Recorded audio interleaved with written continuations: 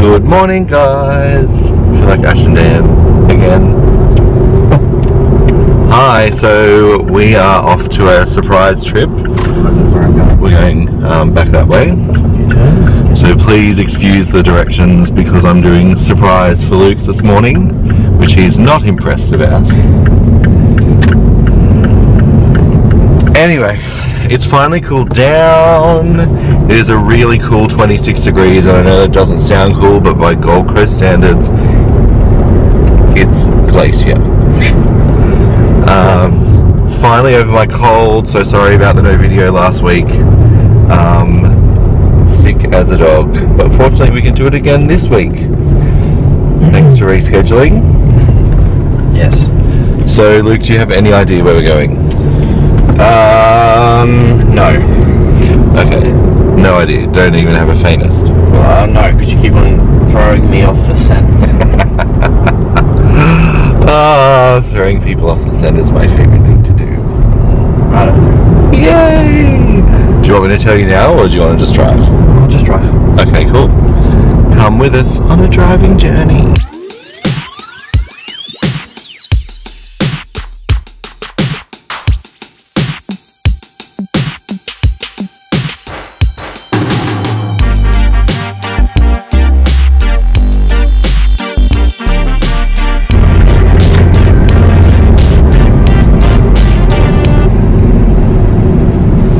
I think I know what you've booked.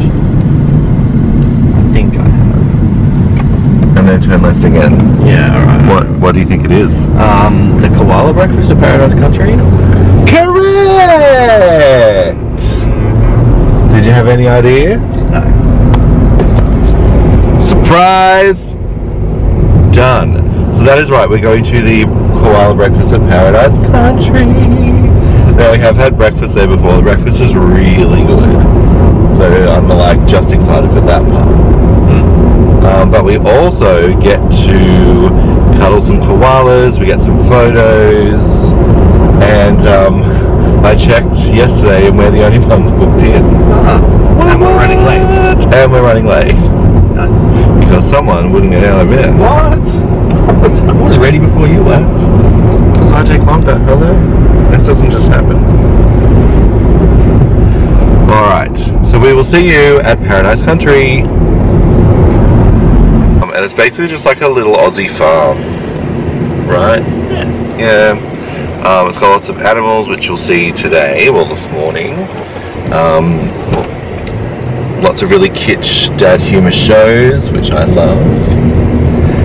And the farm stays here is really good. We've stayed here twice now, glamping, and it's been pretty good both times. Well, the second time was better because we had an ensuite.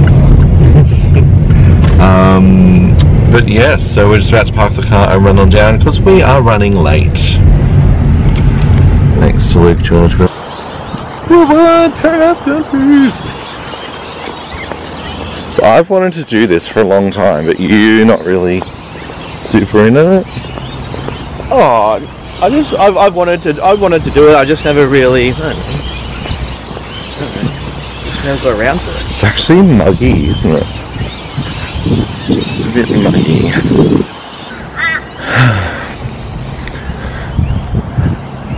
It's very bushy, very picturesque. Whoop.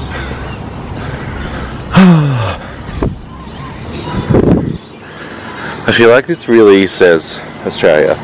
What? It's really Aussie. Look, it's a peacock.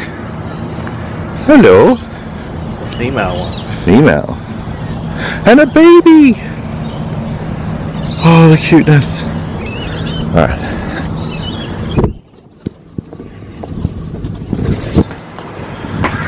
Let's go in. Can we get in? Oh.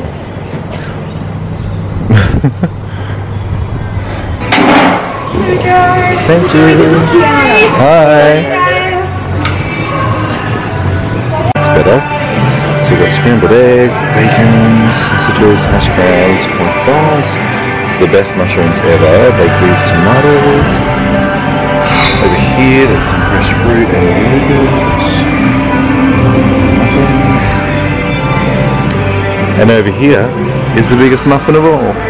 And toaster, tea and coffee. Is this the toast? This is the bread. Under here. Oh, cool. I'm going to stick some jams. Vegemite. Nice. You happy? And this is the farmhouse restaurant. Isn't it beautiful? So good. That's nice and quiet. We have our own separate reserved area. This is the view.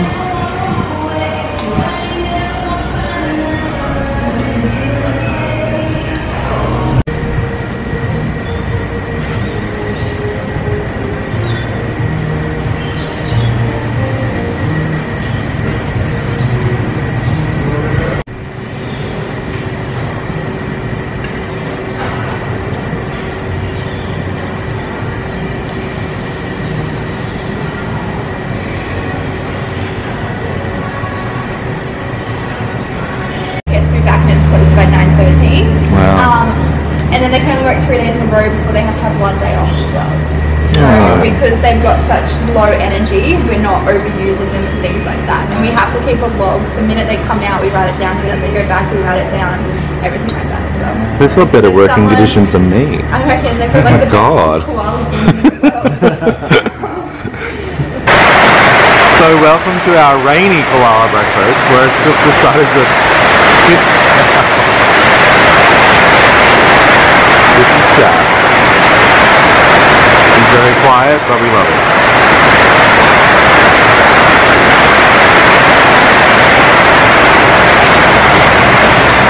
Crazy. He's got the most personality of everyone, and so he kind of knows when his 20 to 25 minutes are up, so he comes down the tree and sits at the bottom. Say bye. Bye, Jack. Nice having breakfast with you. Don't get too wet.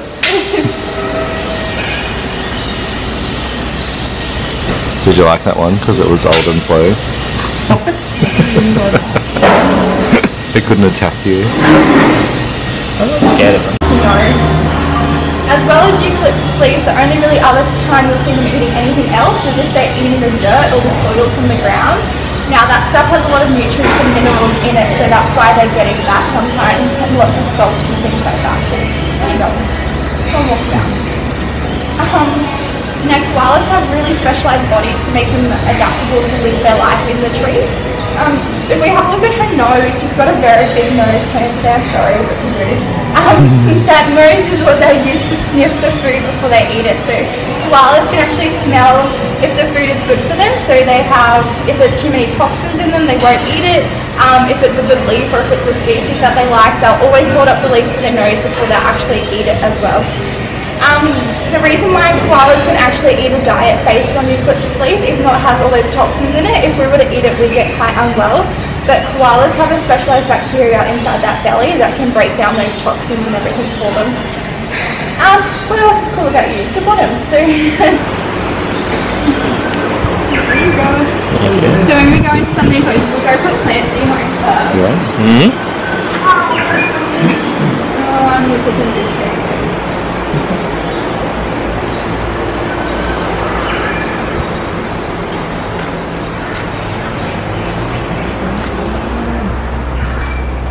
How cute they are.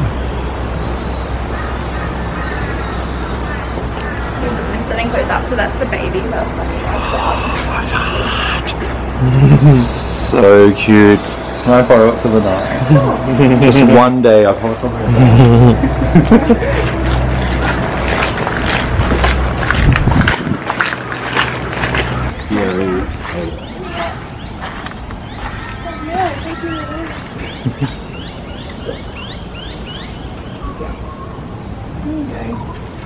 Good job. Thanks. Oh. Need a new shirt. Yeah. Now we now have a morning shirt. And day shirt. Good day, plant. Gun pets at the back of like Pacific Pines at someone's house. Oh. So we had to go and get them. And then they found wild koalas out on the bush trail, so we don't even know if that's our female koala, come on in. But we don't even know who she's bred with, if it's our male or not, because she disappeared and then she came back with a baby. So it could be a random.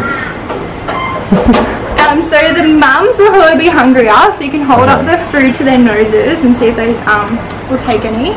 We've got 3 babies in here and 3 mums, but you can pat them all on their backs if you'd like. Crazy. And feel the difference between how soft they are compared to the adult ones. Hello. So you just hold up to their nose? Yeah. Interested? Sort of? Oh, maybe. Oh, yes. Yep. Oh. They're just like so slow to eat. But are they quite fast when they like run and... When they can run on the ground, they get quite fast, but they can't do it for very long. Oh, is that good? Oh, must be.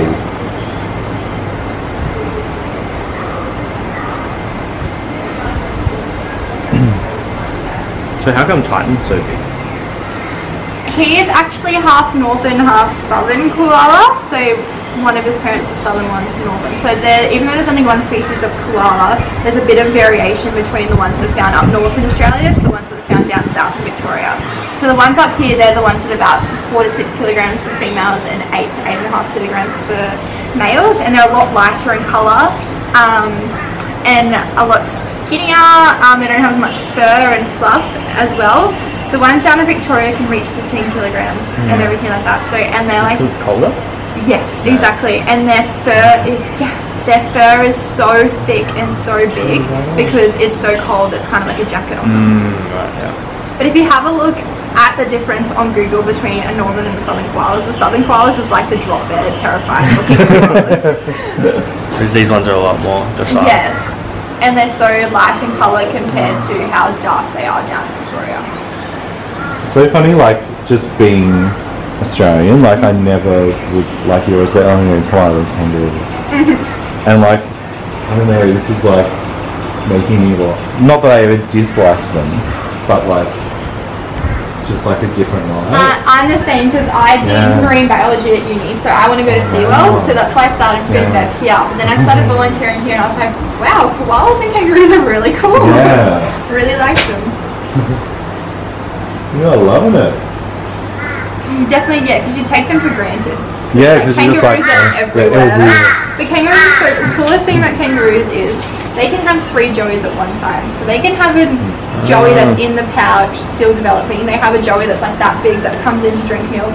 And they have an embryo inside their bellies that they won't start development for that embryo, even though like it's already made, until the joey is old enough to go out of the pouch and the other joey is old enough. So they can pause development of themselves. Crazy! How cool is that? You can pat them. Feel how soft they are. Hello.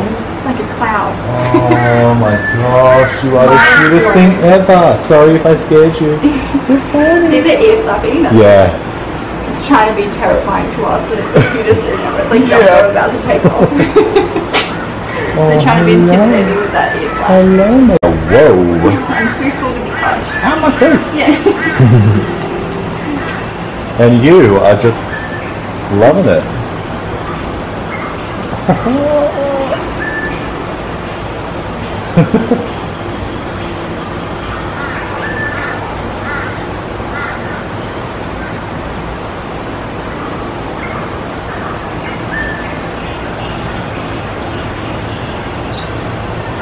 Seriously. I feel like I never want to eat kangaroo again.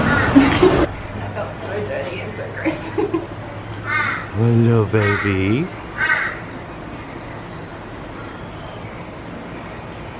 Do they eat the stems or it's just the leaf? They can eat some of the stems. Nil interest. So I think she's about to eat a stem now. There you go. What are their teeth like? They're kind of like rabbit teeth. So they have 2 incisors at the front and 3 bottom teeth, and then they have gaps on either side, and they have molars at the back. So the main natural cause for koala death in the wild is because their teeth wear down, because their front 2 will cut the leaf off and their molars will grind the leaf down. So as they're grinding the leaf down, their teeth are wearing down as well at the same time. Once they have no teeth, they can't eat. Where are you off to, cheeky monkey? Have you named the babies yet? Yes, I think this is, I think that's Nuka. Okay. And then I believe this one is Doror. And then we have Cora. Okay. And Cora is who I'm training at the moment. Oh, big one. Hello. Oh, so cute. You have the best job. I'm so jealous right now. Oh, so cute.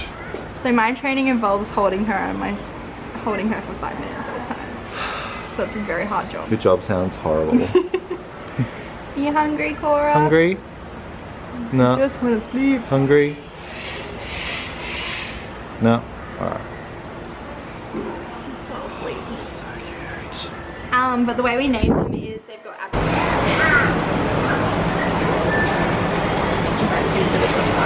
Get out of my way. Siblings? Yeah. I don't think they are, but they live together, so they're my Okay. siblings. So pretty much, yeah. He's gonna fight. Get off. Where is their mother? The one at the top there, Hannah, the baby that's just walked away, that's her Joey. Yeah, right. And then Doror here, his mum's sleeping up the back there that she's about to go and annoy. And then Carly and Cora are over here. But they usually just swap babies, like they'll feed any baby that they have here that comes to them really. Oh. Just because they live so close together. Out in the wild obviously that wouldn't happen. But they're pretty good and yeah, these. Yeah. Really? So cute.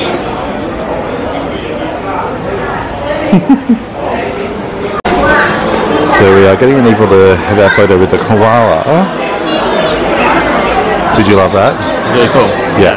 Good, yeah. Both of them. Those babies are the best.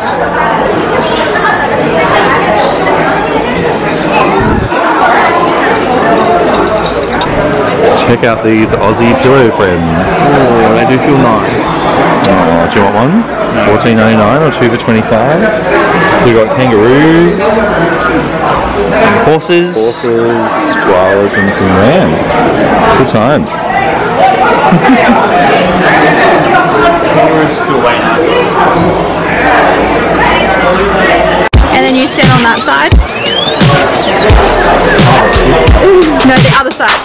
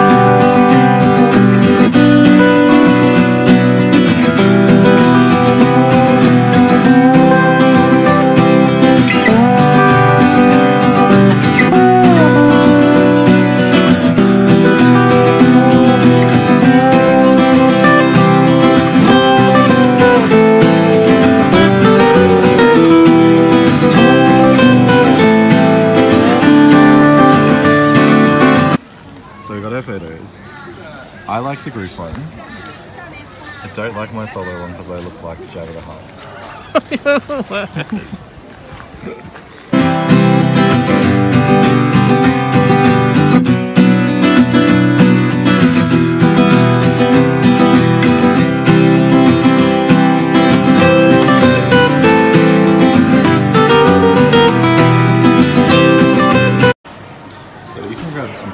Stuff here, the burger menu, Wagyu beef burger, charcoal chicken, vegetarian, pretty good prices, $15.99, $14.99, also comes with chips, but pretty good. I've had the beef burger before, it's really, really good. And then if you want the full buffet, the barbecue buffet, $18.50 for adults, $12.50 for children, so you can have a steak, chicken, fish, or vegetarian lasagna. And cold and hot buffet choices, farm fresh baked rolls. Pretty good. So it's the same buffet as the breakfast, same area. And then also over here, you can buy some free stuff. Like croissants, salads, sandwiches, wraps, muffins, food. And now also got crispy and then if you're staying, you can just Nice water done? Yeah, it's really good. Sorry.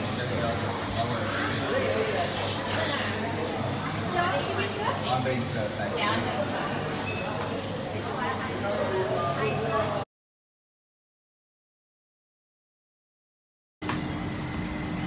And then we'll walk outside into the golden gemstone panning area.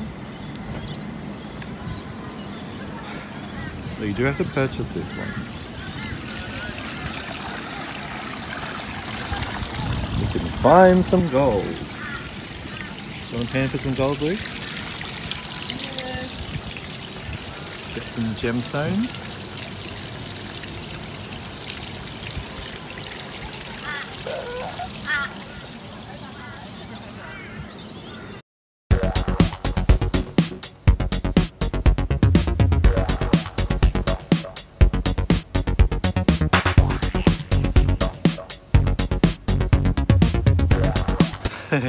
So we're headed up to the lorikeets, hopefully to feed them, hopefully to see them. It didn't go so well last time, so we'll see how it goes. It's warming up a bit, got a coffee, definitely need it this morning. Are you having fun, Luke? Yeah.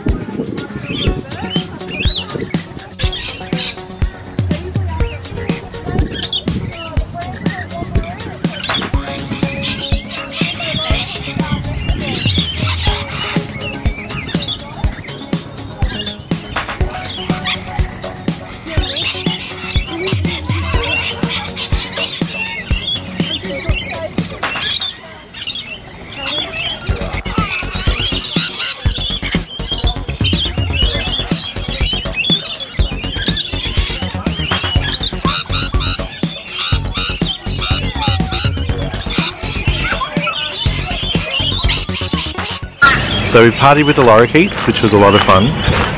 I loved the koalas. Oh, the walkabout was interesting. Getting attacked by goats.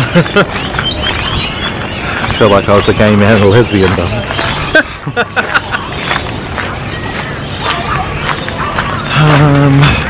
So Opal Mine is closed, so we'll just quickly show you that. So if you did want to come here, Clancy's Opal Mine.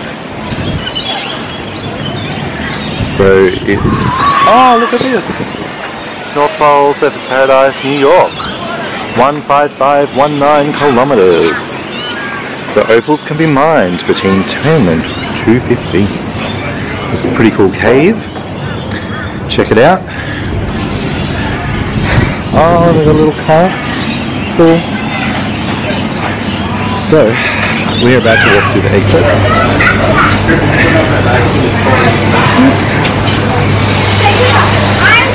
Alrighty. It's a really good shot.